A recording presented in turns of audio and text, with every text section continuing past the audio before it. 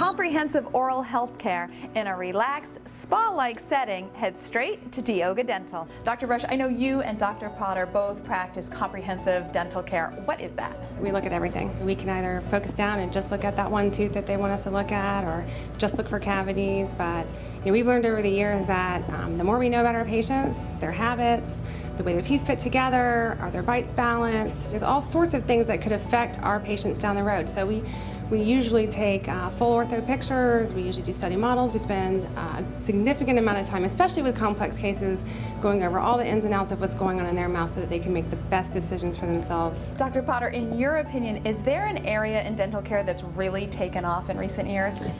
Yeah, there's lots of areas in dentistry that have been doing some exciting things. Obviously, to patients, aesthetics is very important now. Whitening, veneers, straightening teeth. That's very exciting for patients, and it gets better and better all the time. For dentists, we have a lot of really great dental materials we use right now that are closer to what the enamel looks like. They look better, and they wear better on the teeth. And then also, even with dental implants, we have so many more selections of types of dental implants than we ever had. And the way that we restore them, we can make them look more like teeth, not have that metal looking under the gum line. We can have more of a tooth looking appearance. So it's really exciting in dentistry right now with everything. A periodontist is a dental specialist that focuses primarily on the gums and the bone that support the teeth in the mouth. As a specialty, periodontist treats periodontal disease, which is a condition where inflammation leads to bone loss around the roots of the teeth. I spent 3 extra years after my dental school training to learn to place implants. A dental implant is a titanium alloy screw that's used to replace a single tooth that's been lost. Technology has provided a vast amount of information. Instruments such as the iCat allow to treatment plan cases in great detail before I ever even sit down to do the procedure on the patient. For the patient, it's really pretty similar to any other dental procedure.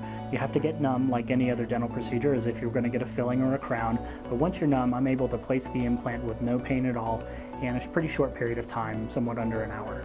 We can perform all of the treatments in-house, and you don't have to go from office to office to have the treatment done.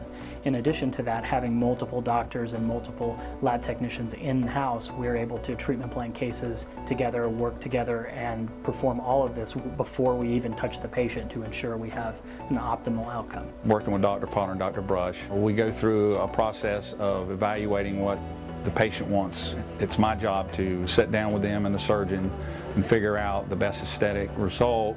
We go to ordering parts and scanning models, and with the industry being so advanced now, a lot of this stuff's done digitally, and I can go on a computer and custom design implant abutments and use many different materials. And once we get the abutments in for the implants, then we make the crowns to go on top of those and cement them in.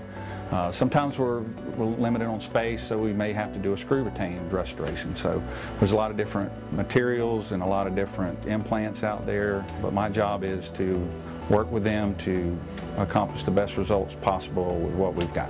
Other than having a hole in your smile, are there any concerns health-wise with missing teeth? When you don't have a tooth replacement or a tooth in place, the other teeth can drift, the bite can collapse.